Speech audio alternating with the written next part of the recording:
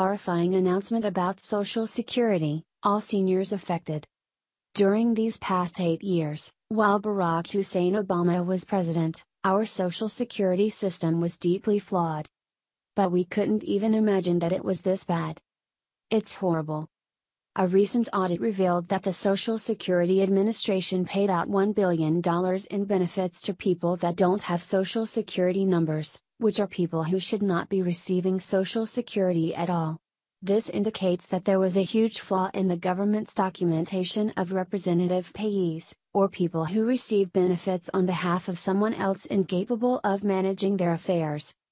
According to our source, Donald Trump News, over the past decade, the SSA paid $1 billion to 22.426 representative payees who had no Social Security numbers and who the SSA never received a paper application from, which is what their policy demands for them to obtain.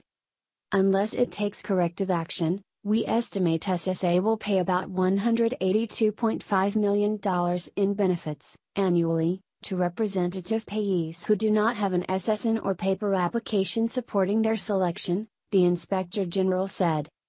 The Inspector General also discovered that the SSA paid $853.1 million since 2004 to representative payees that had been terminated by the agency. The agency never updated their system after the terminations and did not follow up with paper applications. Instead of admitting their mistake, the SSA defended their actions and switched to an electronic representative payee system. Representative payees play a significant role in many beneficiaries' lives. We have approximately 5.7 million representative payees managing annual benefits for approximately 8 million beneficiaries. When appointing representative payees, we adhere to guidance in the Social Security Act, the SSA said in a statement.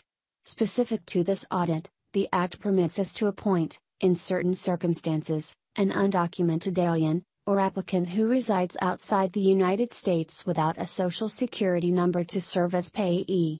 Specifically, the Act states we should verify a person's SSN, or employer identification number, in our investigation of the payee applicant.